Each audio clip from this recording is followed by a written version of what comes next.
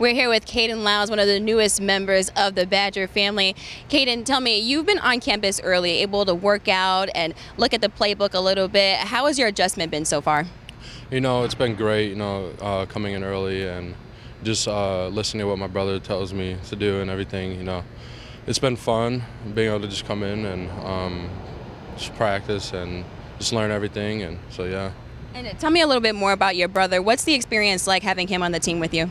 It's great. He's giving me a lot of information on what to do and what to expect with everything, classes and practices, lifting, and, the playbook and everything. So he's been helping me a lot.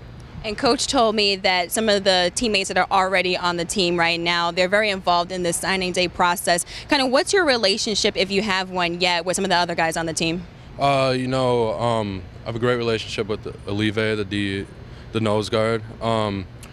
My brother actually introduced me to him last February, and since I moved in this summer, I got to meet him, hang out with him a lot, and Chris Orr, Arrington Farrar, coming down here every weekend, going to go walk State Street, going to come in here, run, and just hang out with everybody. So those friendships and everything have already been developed. And you committed a whole year ago. What made Wisconsin, so different from the other schools? What made you so sure that this is a place that you wanted to be? Just the fact that just living here for 12 years, coming to games when I was younger, just hearing the stories that my dad had to tell from him playing here and my mom being a student here. And then also the coaching staff. This new coaching staff, Coach Chris, Coach Rudolph, I put all my trust in them, and they're great coaches, especially since Coach Rudolph played with my dad. Already having that relationship and everything, it's just great.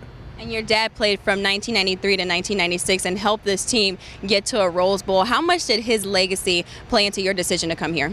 At first, not that much, because he's always said it's your own decision and everything, and you just got to make it for yourself because you're the only one that's going to be going through it. So it didn't really play a really big role into it, but just him being able to tell me a lot of information about what this program is, that's what really kind of helped me. And tell me how the transition has been so far from high school to collegiate athlete.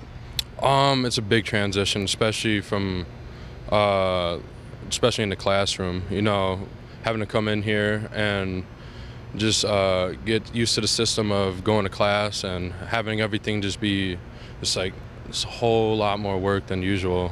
And then especially having to come here for workouts and everything, the coaches, they expect you to be caught up with the speed of everybody else, because I can't slow down the team or nobody else can. You just need to keep everything rolling. So.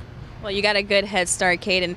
Thanks so much for visiting with us, and good luck on your journey. All right, thank you.